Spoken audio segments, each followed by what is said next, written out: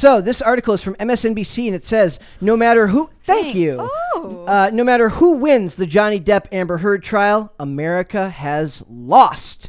Or so they say. So it says, this is by Liz Plank, who is an MSNBC opinion columnist. And I'm going to read as much of this as I can, given my horrible On the reading title skills. alone, I would be sympathetic to that message, but the rest of this is just completely off the rails. It feels bait and switch. Yeah. It doesn't feel like I get what her overall conclusion is, but it feels like the evidence she presents doesn't really line up. What is Miss Plank's overall conclusion? So let's go through it. What does she think that we lost? She thinks that if you believe that Amber Heard is guilty, you're perpetuating stereotypes. That's what I found is like a huge part of all of these articles, whether it's about this, whether it's about Cary Fukunaga, whether it's about the stuff with Stranger Things and the sexuality of Will, for instance. They always go back to this concept of like, if you believe this thing that I don't personally believe, you're enforcing negative stereotypes, therefore you shouldn't either believe it. Maybe they think you can believe it, but they don't think that you should be airing it to the public because it could be harmful to other people in some nebulous, unable to prove way. So it says, after weeks of contested, contentious testimony, expert witnesses, and cross-examination, closing arguments in the defamation lawsuit over Amber Heard's Washington Post op-ed concluded on Friday. In her final statement, Heard became emotional as she described being harassed, humiliated, threatened every single day of the proceedings, which were instigated by her husband, her ex-husband, Johnny Depp. I do agree that she probably was harassed. Yeah, well, they've been throwing abuse at her for sure. Him being creepily charismatic is not instigating. I disagree with that conclusion. Also, I think his legal team might say you harassed, humiliated, and threatened him every single day that you were married. Yes. So it says the jury is still deliberating, but the internet's court of opinion has already made up its mind. She's lying. While the TikTok hashtag I Stand With Amber Heard has more than 8 million views, Justice for Johnny Depp has 15 billion. People love that alliteration. With a B. So as NBC News reporter Kat Tenbarge noted, the internet simply wasn't built for a trial like this. Some of the social media content slamming her has even reportedly been paid for by conservative websites. I don't know if, let's see, let's click the link and just says, the Daily Wire spent thousands of dollars promoting anti-Amber Heard propaganda. So that's their article on that. But it says the trial is revealing a lot about Johnny Depp and Amber Heard, but it's revealing a lot more about us, meaning us, the American people. Why our supposedly progressive culture is suddenly obsessed with old school misogynistic tropes about lying harlots.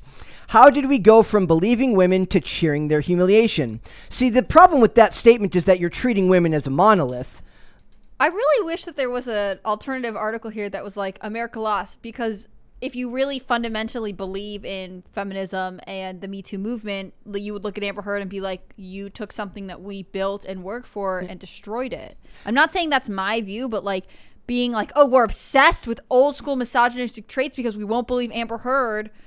I don't really think that's the case. I think this is one person who clearly has struggled to tell the truth throughout this whole thing. It's not about believing or not believing women. It's about personally not believing this particular woman. Yeah. That, for most people. And I hate that it becomes like a collective all. I find that with a lot of feminist arguments. Yes. Like, it's like, well, if you don't believe in all women's, or you don't believe in all of this, or you don't want to, then you are anti the entire program. And exactly. I have a huge problem with that. Well, and I reached a point when I was younger that I was like, I never really thought of myself as a feminist, but I was definitely like, oh yeah, definitely not. If this is a collective bargaining tool, I don't want to be lumped in with the rest of you. So it says armchair pundits and comedians have called the trial and its ensuing media circus fun. The experience has been anything but for survivors. If you're a survivor, like, would you encourage someone, a survivor? I'm guessing they're saying of like sexual violence or somebody who's in an abusive relationship. Would they be following this that closely? Like, why would they? Yeah, I was gonna like whether the victim is male or female. Like, if you are in that situation, you haven't processed it. Like, seems like you shouldn't consume this kind of content too intensely. That seems like it would be bad for you. It says this kind of voyeuristic and sensationalistic celebrity treatment further normalizes abuse and undermines victims of intimate partner violence, especially those who happen to be women. Is that what you think that this does? Does this normalize abuse? No, I disagree. I think that this is a really good insight into how complicated abuse in relationships can be, and I think it's strange to hear feminists being like, oh, well, it had to be Johnny's fault. He was older and more wealthy, and he's a man, so he is the only one in that relationship who could perpetrate abuse. When, like, doesn't that seem kind of anti-women's abilities? Like, women are just as likely to be abusive. Abuse just looks different. Exactly. I think that we have progressed in a society where, like, we can recognize the signs of physical abuse, but it's much harder for us to understand what verbal and emotional abuse look like. And I think, I mean, I think we can all agree, Johnny Depp and Amber Heard, terrible couple, bad for each other. Neither one of them is like, thank you. Is particularly, you know, great in this scenario. But it does seem like she went above and beyond to, let's all remind us that this isn't a domestic violence trial, this is a defamation trial. And she took steps to defame Johnny Depp's character, at which point he lost revenue. Yes. So whether or not there should be an abuse investigation is different. Yeah, the issue of abuse, it really, and like adjudicating how guilty either party was of abuse, it does unfortunately come down to whether it was physical or not, because only physical abuse is a crime. You can't, which we're going to talk about in the it's not a crime to psychologically abuse someone. That's not true, though. Like, you can get cited, you can get a restraining order if you're getting divorced and your spouse is harassing you, if they're stalking you. Those are forms of harassment and stalking, and abuse. But like the way that she verbally abused him, for instance, called him names and degraded him verbally, like, that's not a crime. And so I think that's why people still don't argue that it actually is a crime. People still don't see it as equivalent. I'm not saying it's equivalent, but I'm saying that, like, I feel like there are a lot of camps in the Me Too movement who are struggling to know what to do with Amber Heard. And I can't imagine, because at the very least, the people in this article don't seem to see they don't know how to handle it, because they're, in a way, that this piece is kind of just projecting their belief system onto the reader. Yes. Where they say, how did we go from believing women to cheering their humiliation? There's no we. Like, we didn't change our minds on anything, and we were never at the point where we, like, at least us three here, we're never saying believe all women. We never said that. Nope. We were level-headed about the issue the entire time. So they're the ones who are dogmatic about it. Here's this paragraph. So it says, Wagatwe Wanjuki. I don't know if I'm pronouncing that name correctly. I apologize if I'm not. An anti-violence advocate who helps communities prevent and respond to sexual abuse, believes that the trial's reception is a symptom of a culture that still needs to be educated on the complicated realities of intimate partner violence. We need to show and encourage a better way to talk about abuse, abusers, and victims, she said. We do not teach people what domestic violence is, so we don't teach us. I don't know what that means, that we don't. I think this is weird, because this columnist, Plank, is quoting this person who's saying we need to have a better understanding of intimate partner violence, while saying really only women. I mean, like, it seems like the implication here is that she doesn't really believe that Johnny Depp could be a victim, or at least as much of a victim of intimate partner violence as Amber Heard. It's puzzling to me that they're saying the complicated realities of intimate partner violence or of domestic abuse.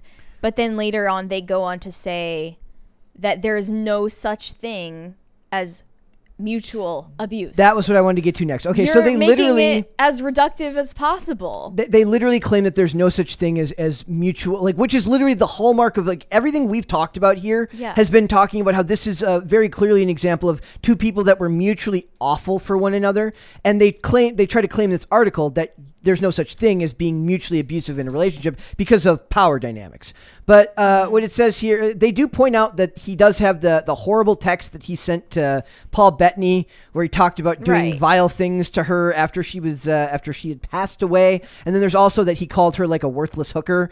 So it's not like he's clean. He said plenty of awful things, but you know, the point is down here. I do love this part where it says the trial also revealed that Depp spent a lot of time with Marilyn Manson, a man who has been accused of rape by several women and who is also suing them for defamation, which is a very clear, like, so you're guilty by association. It's like, so does that make Oprah guilty of everything Harvey Weinstein? Yeah, I was gonna say, everyone who ever went to Epstein Island. Exactly. I feel like this is like them saying, like, as you can see, because by this friendship, he is a part of the patriarchal abusive man club, and they got together and had a vote and was like, good idea, Johnny, gold star for abusing Amber Heard. Like, it seems like someone who doesn't understand the reality of abusive relationships. It says ultimately the jury will. Let me make sure I didn't. They call into question his like snacking and grinning and the way he taught, the way he carried himself during the trial, which me and you pointed out. It is annoying, and he is getting away with it because people are on his side. Like, it's true. It does. Like, I guess my question would be like, what is he supposed to act like? Would I like it more if he faked being? I think he's faking something jovial as tactic. You don't think that he's actually being jovial because he doesn't care. You think he's faking it because he's charismatic. I would say, like, I don't know what I would rather, if I would rather he be jovial, if that's actually him, than faking being solemn and not believing it, like people don't believe it when Heard was crying. And it's one of those things where, like, if you were in court, you really don't know how you'd react. We don't know why he's doing the things he's doing. We don't know why she does the things she's doing. It's fun in like a soap opera kind of way to be like, did you see her hold that tissue? And perhaps she faked crying. Yeah. But, you know, ultimately it's important to remember that, like, while TikTok is scrutinizing the breaks in the courtroom, the jury is being asked to consider what's being presented, which is much more factual based. It says, ultimately, the jury will decide whom they believe is telling the truth, but I'm less interested in whether Heard is a liar and more interested in why so many people are gleefully invested in the idea that she might be. I think there's a lack of self-awareness here about what the culture of Me Too and what the culture of gender relations in this country have done to ourselves in the past 4 to 5 years. I don't think they realize that this is a culmination of a lot of that behavior. I think we were even talking about that multiple times before, just that we found Amber Heard as the one woman that people feel permitted to criticize and dunk on right now, and no one is willing to be intellectually honest and just ask why that is. Why are people so gleefully invested in the idea that Amber Heard is a liar? Do you want to hear my theory on this? I think it's because Me Too set off cancel culture. I mean, cancel culture already existed in a lot of ways, but the connection between, like, examining someone's romantic relationship and being able to cancel them for those something they couldn't go to jail for, so complicated. And in this case, I think that it's not that people want it to be like a return of like backwards old school man club values where we blame the hysterical women. Like, I don't think that's it at all. I think what's happening is that people want to see a story arc where someone who we definitely know was wronged gets to kind of come back. We are actually rooting for a cancel culture comeback story. And I think that is, you know, why it's important to keep in mind that, like, Johnny Depp is not a completely innocent party. Like, it does not sound like a healthy relationship on either front, but he didn't necessarily deserve to have his livelihood hurt in the way that it was. And we've talked about the idea of the imperfect victim. That has been brought up several times here in that context. But it says, they also make this weird comparison. They say being wrongly accused of rape is astonishingly rare. In fact, it rarely ever happens. And the articles they connect to are links to things about Christine Blasey Ford and like the Kavanaugh trial. It says, like, I hate when people do that. Like, all you have to do is cite a study. You know what I mean? Like, that makes you look weak as an opinion writer. The majority of sexual assault is not reported most of the time, and I'm guessing that they don't point out the fact that that male rape is almost never. Well, it's you know what's now. Crazy? I already said the word. When Sorry, you talk about R word. Male R, and especially because a lot of it happens in like federal prisons. You'll have people who on the outside would say believe all women, say, well, the power balance is different there, so we can't really treat it the same way. Which is crazy to me. Everything is power balances. Everything is power balance, and only in some circumstances where we want to examine it. It ends up becoming a huge part of the... I think what's hard is, like, with male R in prisons, people don't want to examine... Sorry, Brett. Yeah. No, that's you're supposed to say that. I wasn't supposed to say the word. People don't want to have to examine, like, how male power dynamics work, because it would confront a lot of the ideas, this is my theory, on how men view and interact with women. It would upset the balance that, like, the Me Too culture has created. So it says, to an outsider, Heard and Depp's relationship seems tumultuous, volatile, and at times even violent. But calling their dynamic mutual abuse, as it was during the trial, perpetuates the same kind of stereotypes that keeps abusers in control. They always want to call back to promoting stereotypes because it means that I can negate anything you say. And it also means we can shift the conversation from the particular, which is this trial, into the general. And they love one of the things that I struggle with when we're talking about a lot of these topics is I don't like talking about generalizations. I want to talk about specific instances. In this case, it's this case between them. In our later one with Kerry Fukunaga, it's very specific examples of his relationships with women that he worked with. I hate the idea of addressing whole communities because it's so general that it borders on meaningless because you can't get anywhere because the conversation can be shifted so easily. So it says... well, I also think that, like, not everything is representational of a larger picture, right? Yes. Like, this whole article is, well, based on this one trial, America has lost. Like, nothing happens to either one of us or Plank, who wrote this article, if the jury rules any particular direction of this case. Like, none of it matters, really. It is interesting to see how legal precedent is developed, and it is curious for us to see people who are held on pedestals have to defend their actions.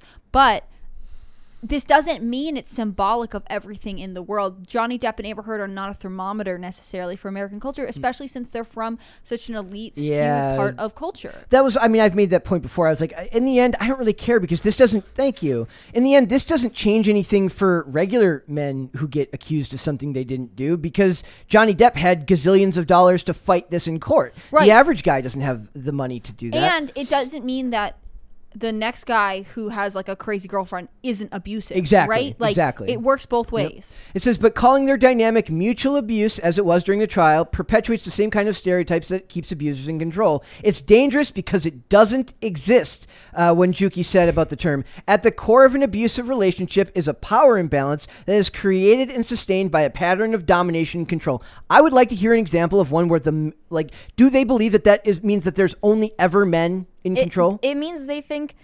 this just shows how ignorant they are of just like how relationships work. Yeah. But they're actually asserting that in domestic abuse cases there has to be a bad guy and a victim. Yep. And it's nothing that you can have no other nuance beyond that. That to me is like that's like the dumbing down of America. Like it's years of watching television and not actually understanding how the world works. Like years people of sitting in your house, yes, getting DoorDash, who have no idea what it's like to actually interact with other people and understand that the world is far more complicated than such simple dynamics to explain our relationships between us and the opposite sex. So it's like I said, I don't think it changes anything because Johnny Depp can fight it. We cannot, or I can. Like if something like this happened to me, I'd never be able to fight this in court. I don't have $10 million to fight something like this in court, and the average dude on the street does not have that type of money to fight something like this in court. Nor does the average woman, if this is true, have the money to fight it in court. So you kind of understand where they're coming from when they make these accusations. It just doesn't make it right to do. I would argue that the average person doesn't necessarily it's not going to be common for the average person to go through a defamation lawsuit. Exactly. I would also argue that if you were to be sued for defamation, the stakes would not be this high. You wouldn't sue someone for $50 million and be countersued for $100 million. Let's remember that these two people exist in an elite part of society that has phenomenal wealth, and that, of course, brings more interest to the case. So they said the public humiliation of Heard will only make victims more afraid to come forward. No matter who wins this lawsuit, it feels like we've lost already. So I would ask the people who are victims to look at the things Amber Heard has said and done and ask if that's somebody you want to be held in the same regard at. Do you understand what I'm saying? Like, if you're a victim of domestic violence, male or female, do you want to look at the things Amber Heard has said, that Amber Heard has done, the way she's behaved, and see her as a shining example of what you yourself have also gone through?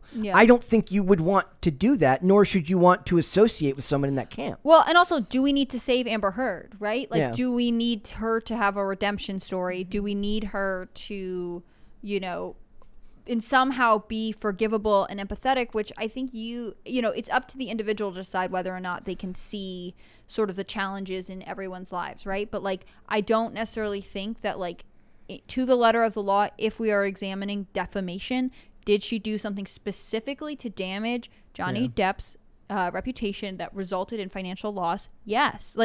And that's why it's hard to remember that this article is making it about abuse, and of course that does contend to it speaks to the nature of their relationship. But if you were to take it away, at the end of the day, did she agree to sign an op-ed? Thank you.